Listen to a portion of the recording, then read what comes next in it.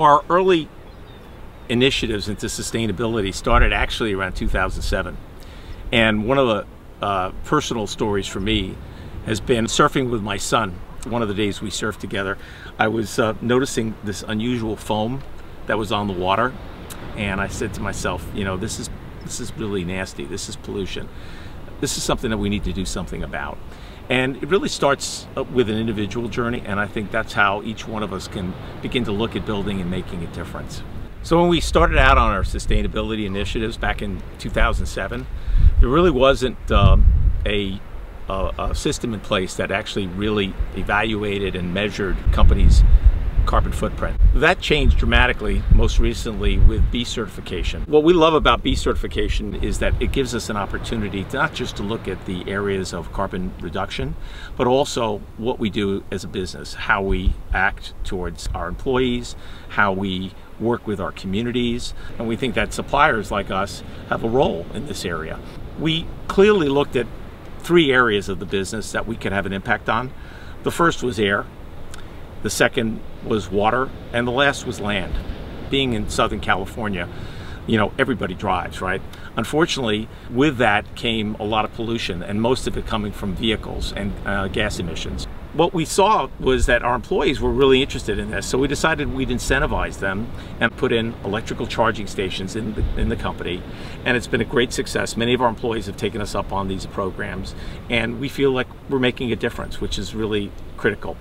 The other area that we looked at was water. California has suffered a drought for many, many years.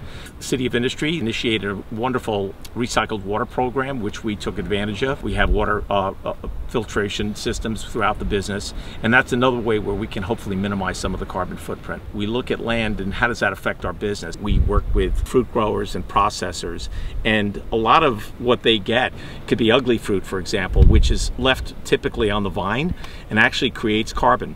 And by us finding a home for that fruit, it gives us an opportunity to be part of a much broader story around sustainability. And it also provides an opportunity to build a circular economy. The most important area that we find most recently is the issues around diversity and how our company can make a difference on a purpose-led initiative around suppliers that we work with. And one of the areas that we identified was vanilla. And we were really interested in looking at Africa, particularly outside of Madagascar, to see if we could do something that could have a real social impact, both with farmers, as well as a new narrative around quality. We partnered with a wonderful company that is very much a social enterprise, in that they were set up specifically to help support and re-engage farm communities on vanilla. What's so beautiful about this company is they're really teaching these farmers how to grow and how to cure, and really building something of great sustainable value to their families, but also an unheralded quality of vanilla that I've never seen in over 30 years. And we're really excited about that quality, but more importantly, we're also really excited about the impact we're going to have with these farmers and these families and these communities in Africa.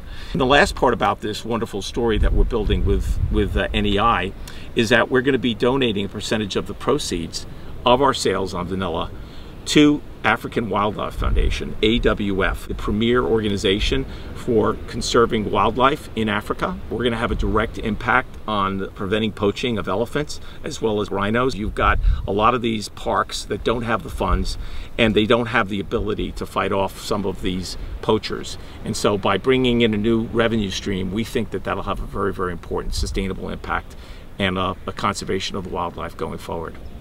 You know, when we look back, I really believe that Blue Pacific will have made a very important difference, and that our employees and their active participation, both in volunteerism and actions around sustainable initiatives, will have a significant impact.